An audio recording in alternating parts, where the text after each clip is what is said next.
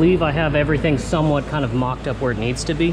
For now, I've just got spacers spacing the diff further away. I had to notch this quite a bit, so if I have to reduce the spacer size, I can always just drop this whole thing. The other part of the driveline angle is also going to be this. Once I get the correct spacers for the inside of the bushings, I can tighten that down for good, and that'll set my base crossmember height, and then from there, I'll adjust the differential up or down. I guess we're gonna move on to mounting a control arm and see how that looks.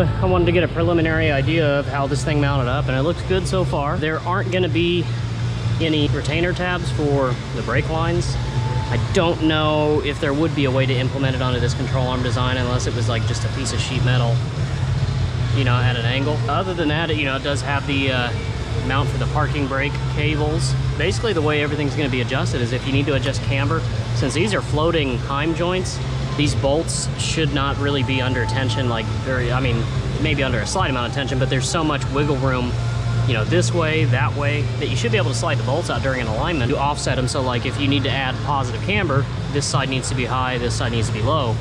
Since this car is so low, I just have it kind of maxed at the adjustment right now. And then for toe, you know, as you tighten this, that goes in and out, and you also have another point of adjustment here as well. So it looks pretty promising so far, and there's just, man, there's so much more room in here. What we're gonna do now, I've got new bearings. I need to take my stub axles out and swap them over to the new control arm, and then we'll mock up the Technotoy brake system and see how that looks. And we'll report back shortly.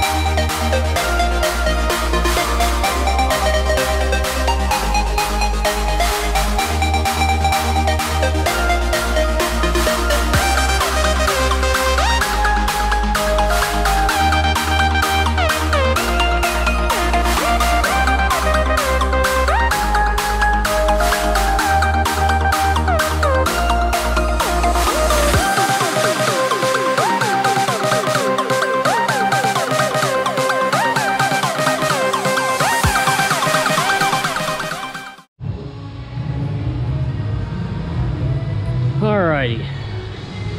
Well, I started to install the Technotoy big brake kit for the rear. Something got screwed up. Either they gave me the wrong rotors or the wrong bracket or something, because it's the rotor hits. I guess for now we'll move on to the other control arm and just kind of piecing the rest of it together, as much of it as we can. Come back to it later.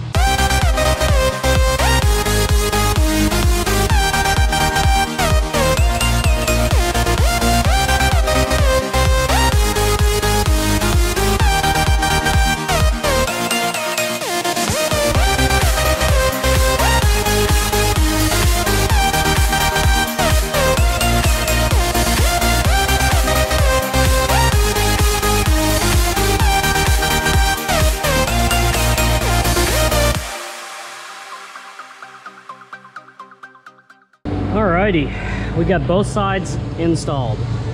I think just for tonight, I'm just gonna put the factory brakes back on until Techno Toy gets me straightened out on the proper brackets and everything. That way I guess I can kind of highlight how the factory brake system fits with it. I know right off the bat, I talked about earlier, there's no retention bracket for this. However, there is one for up top, which is nice.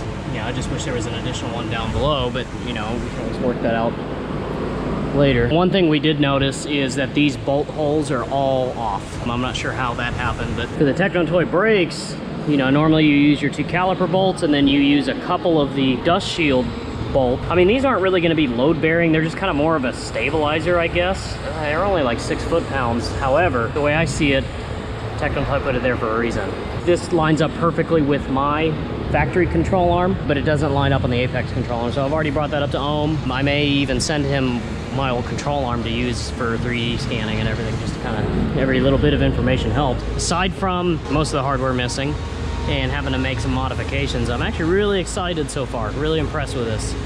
So we're just gonna continue on. I guess what I'm gonna do now is I'm gonna go ahead and install the brakes and get this whole back end wrapped up.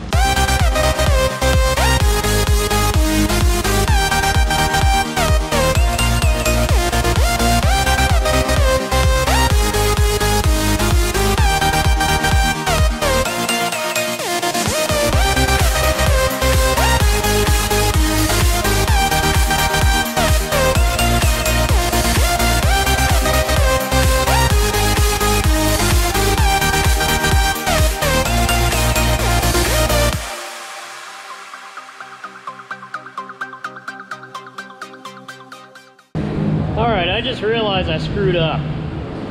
It's about 9 o'clock in the evening. I thought that maybe Techno Toy sent me the wrong hardware, brackets or rotor or something, but you know, just, I don't know. I kept kind of just testing things and I didn't really want to accept that as an answer. Well, I went to install the stock brakes and they still hit. Just like the Techno Toy tuning stuff hits. Then I started making some measurements. You know, there's a little step here where the caliper bracket comes back from this piece here. You know, I went and measured this to make sure it was the same, and then I got to thinking, there's a sleeve on the inside of the bearings that I forgot to swap out, like an idiot. So even though I'm a professional, been doing this well over 15 years now, I still make mistakes. So that being said, I get to take all of this back apart to fix my screw up, and then hopefully the Techno Toy stuff will fit from there. So yeah, not super thrilled that I get to go 2 steps forward, 1 step back, but you know, it's part of life. Doesn't matter how long you've been doing this, whether you've been doing it a year, 20 years, 30 years, everybody makes mistakes, myself included. So, well, I guess on to fixing it.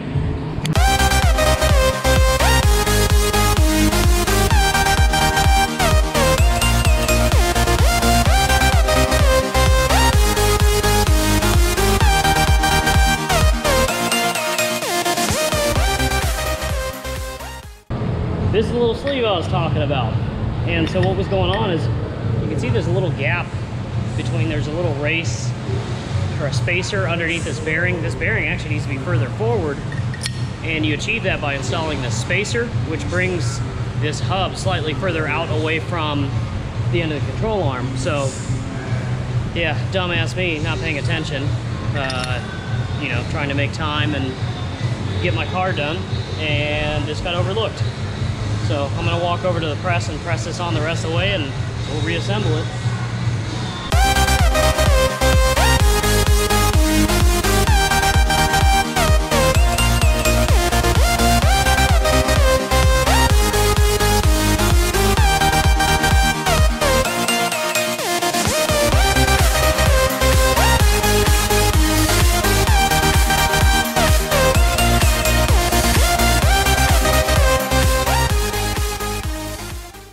Alright, well, I thought it was just me, but nope, there is definitely an issue somewhere, whether it's the back spacing for the wheel bearing or this bracket itself was not welded in the right place. I tried both the Techno Toy tuning kit, which rubs, and I also tried the factory bracket, you'll see exactly what I'm talking about. That's where the factory, flip this around. Yeah, see, there's just no room. Either this thing is welded in the wrong spot, the wheel bearing is in the wrong spot, the backspacing, I'm not sure. I don't think it's a bearing backspacing. That actually looks pretty good. I really think this thing was welded in the wrong spot. So, I guess we're gonna be reaching out to Ohm, let them know what we found. Alrighty, we're down to the bottom of what happened here. So I just got done talking to Ohm over at Apex.